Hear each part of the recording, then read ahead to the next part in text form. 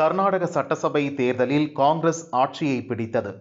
முதல்வர் பதவிக்கு முன்னாள் முதல்வர் சித்தராமையா, மாநில காங்கிரஸ் தலைவர் சிவக்குமார் இடையே போட்டி நிலவுகிறது.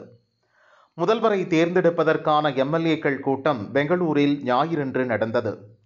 கட்சி மேலிட பார்வையாளர்கள் ரன்தீப் சுர்ஜேவாலா, கே.சி. வேணுகோபால், சுஷில்குமார் ஷிண்டே, ஜிதேந்திர சிங், பபாரியா ஆகியோர் எம்எல்ஏக்களிடம் தனித்தனியாக கருத்து கேட்டனர்.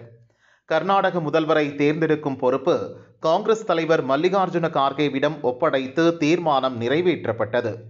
அதன்பின் பேசிய மேலிட பொறுப்பாளர் ரன்தீப் சுர்ஜேவாலா, முதல்வர் யார் என்பதை கார்கே முடிவு செய்வார் என்றார். பெரும்பான்மை எம்எல்ஏக்களின் கருத்துக்களின் அடிப்படையில் முடிவு எடுக்கப்படும். கார்கேவின் முடிவு இறுதியானது.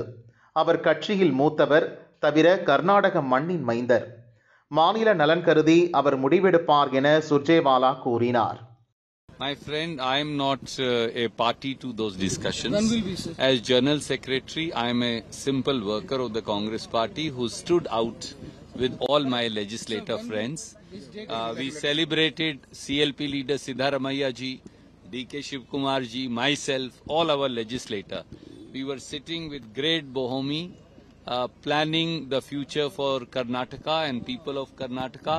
For all of us, that is more important.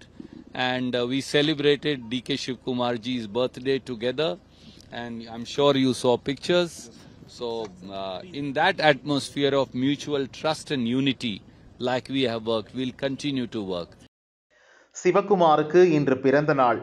கர்நாடகாவில் காங்கிரஸ் வெற்றிக்கு பாடுபட்ட அவருக்கு பிறந்தநாள் பரிசாக முதல்வர் பதவி வழங்க வேண்டும் என அவரது ஆதரவாளர்கள் விருப்பம் தெரிவித்துள்ளனர். பிறந்த நாளில் புதிய பதவி வருமா அல்லது புதிய பாதையை தேர்ந்தெடுக்கும் நிலை உருவாகுமா என சிவகுமார் காத்திருப்பதாக அவரது ஆதரவாளர்கள் கூறினர்.